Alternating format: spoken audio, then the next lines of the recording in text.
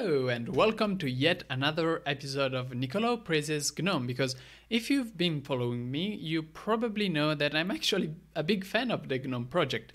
I don't use it, and yes, I do develop for KDE Plasma, but nonetheless, I do think that the GNOME project is pretty good. And if you're not into KDE Plasma for whatever reason, I do think it's fair to use GNOME, to be clear. I think I've said it. So there are a couple of reasons why I think this, and before we get to the main thing that I'm totally envying GNOME for these days, let's get to a couple of smaller reasons that make me think that the GNOME project is actually pretty good. And the first one is that I actually think that having a clear idea of what you want your desktop to be and then acting on that idea is a good approach. Like, I think it works pretty well. Yes, if you're not really into the GNOME sort of workflow, then you're probably out of luck and you will need to find another desktop environment. But if you are into the GNOME workflow, and I think that many people are, then it works really well to do that. In fact, myself, I'm a big fan of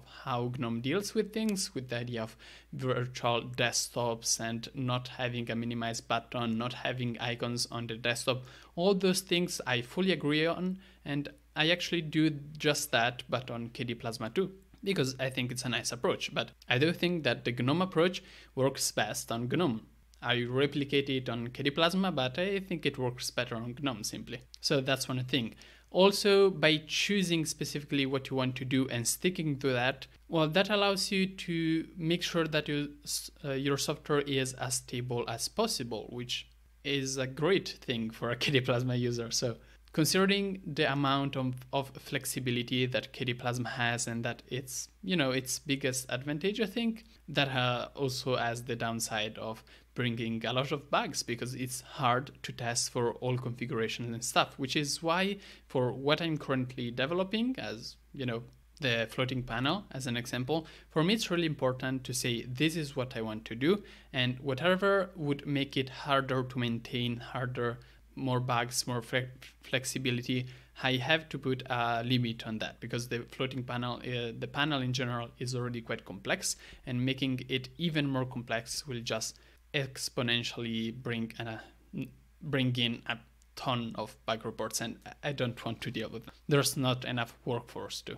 So these are the things that I like, but there is one particular thing that I envy, which is particularly easy to see if we go into the GNOME blog post, like This Week in GNOME blog post. I think you know it.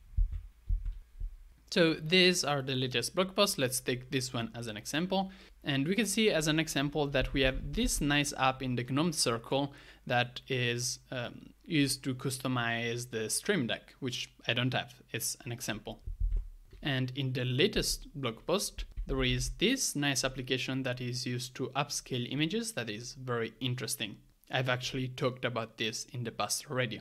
And in general, if you go ahead and see pretty much any blog post from the GNOME This Week in GNOME blog, then you will see some update about some new application that is coming on, or old applications that are getting updated and better and better. And it's impressive actually, because if you look at all of those applications, they all look very good and very consistent with each other.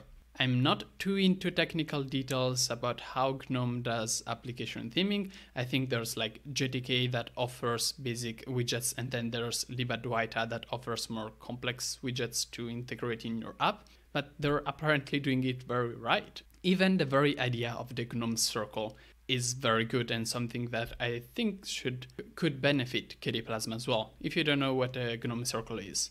Basically, it's a way for GNOME to somehow make third-party applications more official and into the GNOME ecosystem.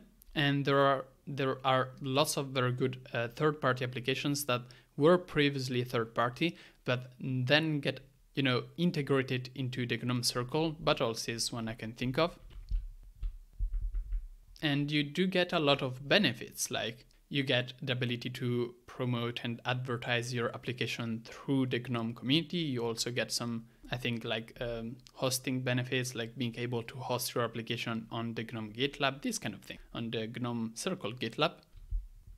And you can just go to the list, and there are lots and lots and lots and lots and lots of good maintained third-party applications that are actually not third-party anymore. They're kind of first-party because they're within the GNOME circle. You go through them, I did for some, and they all look good and consistent and are generally actively maintained, especially because if you do want to get into the GNOME circle, then you have to go through some verification that you have like GNOME designers that tell you you're doing this correctly, this could improve, and then you act on the feedback. It's a very friendly process, I think. So in general, I've always said that I personally prefer KDE Plasma applications because KDE Plasma core applications like Dolphin, Gwenview, Ocular, they are so powerful in what they do, and I think they're great applications. So I'm not taking that back. But what I totally envy of GNOME is the ability to have such a large ecosystem of applications that are maintained, that look good, and that really make it feel alive. For KDE Plasma, it's a bit more difficult. So there is a lot more work for first-party applications, but from what I've been able to see, maybe I'm completely wrong, but it's not close to what GNOME is doing in the amount of applications that you have and how much maintained they are. If you go into the KDE Plasma website for applications, if you go through the list of all of the applications and actually try them out to see how they look, how they're maintained and such, I think you will easily find a bunch of applications like all the games applications usually that look very outdated compared to the current design of KDE as a whole, and that are also not quite maintained. Take Conqueror as an example. Yes, it's in this list, but I would never, I would just never suggest anybody to actually use Conqueror. I did for a while. It's that. It's unmaintained, it's very old. Some applications, yes, are maintained, but because of some, lack of workforce, very often they're not able to advance as rapidly as some other KDE applications, and then you can really see how different the core applications are in terms of their design and functionality compared to some that receive updates much less often. Like take Calligra as an example. I have used Calligra for a lot of time, and I think that in its design, it has had improvements in the last years, but nowhere as quickly as other KDE applications. And nowadays, if you use Calligra, it does feel a bit old. And, on one end, I would totally want to help with that, but on the other hand, I don't have the time. I'm trying to build the panel. Even from a technical point of view, I think it's not super clear of how KDE applications should be done. Like nowadays, new KDE applications are usually done with Korigami, which is a super nice library. And I think that most applications done with Korigami look absolutely amazing out of the box, and I'm a big fan of the library.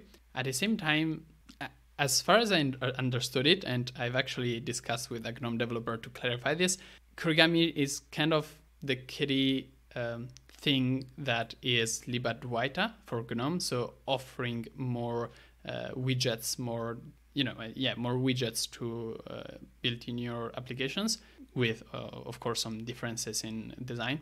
But the fact is, whereas it feels like libadwaita for GNOME is the clear path forward, for Korigami in KDE Plasma, with the fact that Korigami is really meant to be convergent, it's sometimes not clear what Korigami really should be, especially if you're talking about the KDE Plasma desktop.